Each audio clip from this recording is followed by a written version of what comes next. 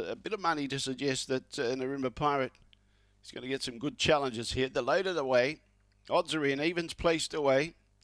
Favourite still, Murray-Bridge Pirate. Box 8 was set to go away. Began quite well.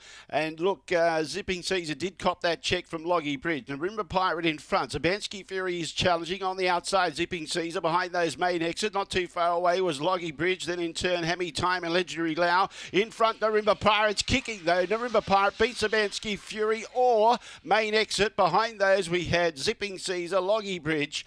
And we had Hammy Time. He pulled up at the tail end of the field. With Legendary Lau, and the time was around 1960.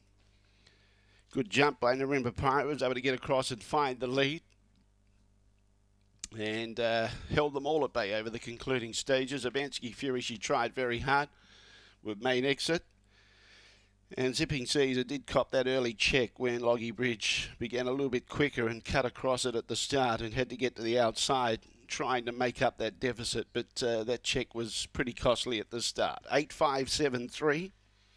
8-5-7-3, the judges' numbers.